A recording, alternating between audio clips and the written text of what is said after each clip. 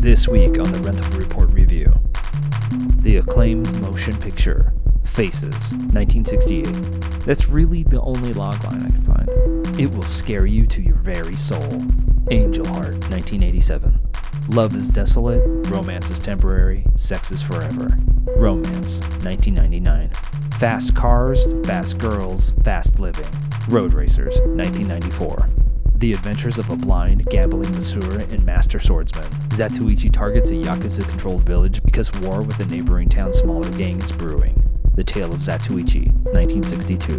What can I say about Faces? It's good. Go see it. What are you going to sell us this time, Harry? Money. When I was young, I thought directing was about visuals, about making cool-looking images. At some point, I learned that those images have to mean something, have to say something. But since we're in this talkie era, and our main subjects are human beings doing things and saying things, at some point you also have to worry about actors. I don't know how to deal with them, and I admire anyone who can. And even more so, the actor who can actually write and direct. In awe. In terror. John Cassavetes. I've been circling the perimeter of his oeuvre for some time. Too much time. So much time, I'm barely catching the grip of him and want to circle back around.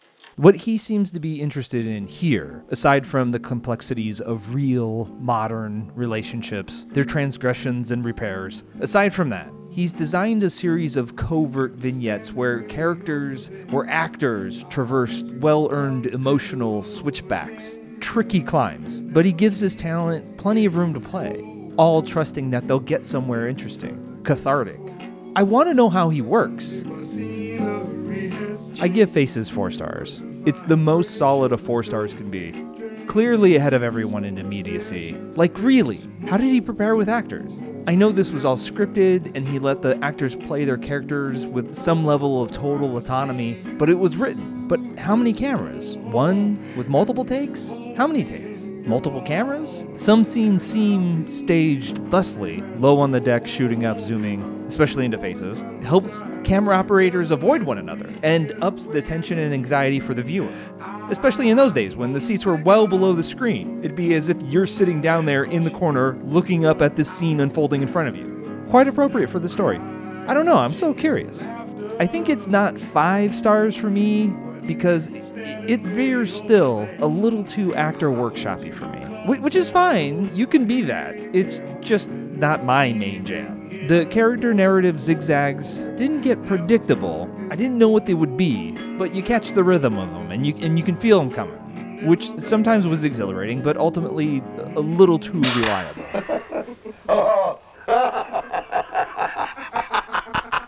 But who the fuck am I? A few months back, YouTube started pushing Eyes Wide Shut and Ninth Gate analysis videos my way. Exorcist. For reasons. The possession of the human soul. Chinatown. I resisted. I almost always resist. The amount of not good film content out there, like this show, are legion. Anyway, they were pretty great. A channel person named Kenji, I subbed to his channel and saw he did a ton of Angel Heart videos. I didn't watch them. Seemed like a movie worth not spoiling.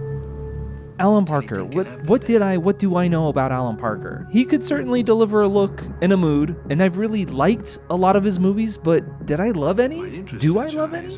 Pink Floyd's The Wall was also not my favorite Pink Floyd album. Anyway, I know a lot of people like this. Check it out. Where are you? I don't get it. The premise, the purpose, the perspective, the horror. I don't need to believe in the devil, I don't, for a devil movie to be scary, unnerving. But this ain't that, at least not for me. What this really seems to want to be is some sort of moral tale, a fable wrapped in a detective story. But I think it follows the wrong chunk of the narrative to make the caution it was trying to caution. I'm trying not to spoil it here.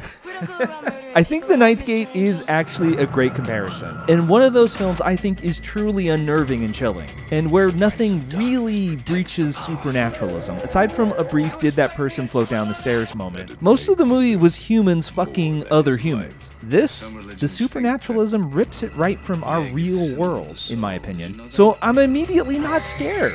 Sure, maybe I wince at the gore, but it's fun. I don't know.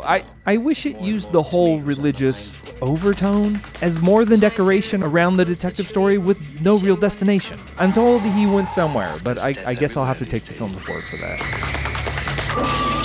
I give Angel Heart 3 stars. Trying to pin it on me. It's well made. I just can't get my pulse up for this genre. It's just mostly uninteresting, like most Superman stories are uninteresting. The Exorcist, Nightmare on Elm Street, they're somehow plausible and address moral and primal quandaries. This?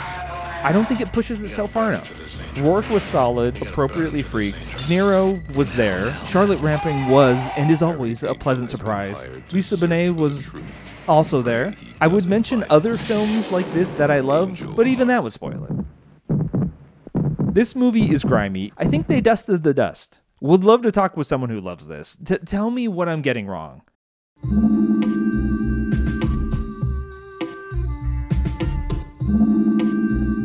This movie is fun. Devious fun, but fun. Traumatic, but fun traumatic. I feel that's what I'm loving most about Breillat as I explore her catalog. I am never going to learn how to speak French. She's engaged in play through the most sensitive and vulnerable and taboo corners of our society and the self. So far, mostly the feminine self. I think less effective films in this arena attempt tutelage, but Breillat seems to be challenging herself to question, why is it that we're like this? Through sheer act of synchronicity, Sight and Sound posted an image from this along with this quote: "Pornography doesn't exist. What exists is censorship, which defines pornography and separates it from the rest of film. Sex is a part of life, primal and primary, beyond our intellect, terrifying and transcendent. Plenty of room for someone like Breillat to play." I give Romance 1999 4 stars. For such a sparse film, there is a torrent of Japanese coursing throughout. Maybe even down to the story structure seemed to have a Kisho Tenketsu shape. Especially the latter third. Maybe a little too rushed, feels a little like a waking sleeper trying to cram as much narrative into the end of a nightmare to make it, I don't know, self-virtuous? If you've dug this and dig Breillat and haven't seen the Rocco Siffredi documentary, Rocco, I highly recommend it. Talk about a complicated figure with a huge dong. These kids ain't the same anymore. And you know what's behind it all? Rock and roll.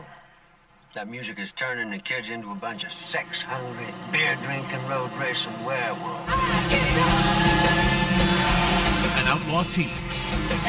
Okay, so right off the bat, this is a good movie. Gets the genre right, great performances, generally very well written. Robert Rodriguez. I idolized him for a moment in my late adolescence, and then he started making things that weren't for me, and then that really weren't for me, and then committed the ultimate sin of shooting Sin City on digital.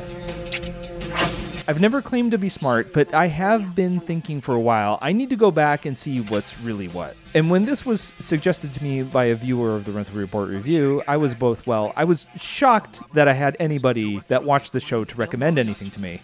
And also reluctant. But like I said, this was a good movie. A nearly really great movie. What is going on here?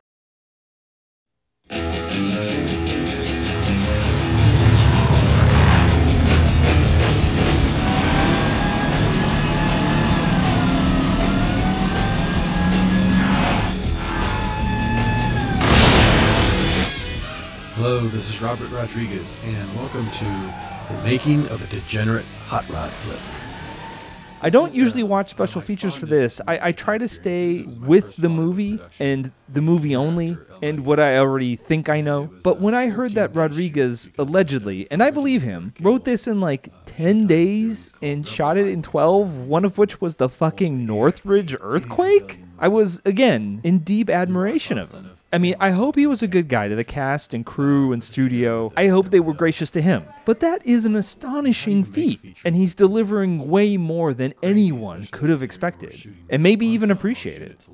I give Roadracers 4 stars. I mean, really, coming out blind, it's like a 3.5. But for what this actually is, 4 stars. So he did El Mariachi on his own, for pennies, gets his ticket to Hollywood, gets Desperado greenlit, and makes this just before as they're prepping when another director drops out at the last minute. It almost totally makes me forget about some of the disjointure. It really only sags in the last third, clearly vamping to meet some sort of network runtime. I think there's a reason some of the best B pictures were barely over 70 minutes. The broad strokes you afford for strong archetypes seem to exist best in an economic framework. And there's a couple narrative leaps that seem to mostly be the result of, again, a network clock.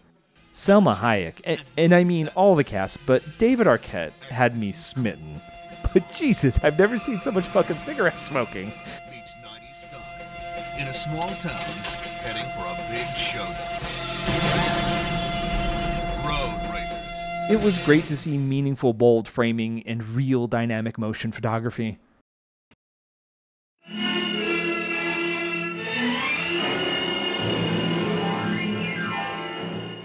I think this is officially the third time I've attempted to start the Zatoichi series. I'm not going to do one every episode for 25 episodes, but I will be peppering throughout. So this, Zatoichi 1, The Tale of Zatoichi, a blind swordsman. Not just a swordsman, but the swordsman.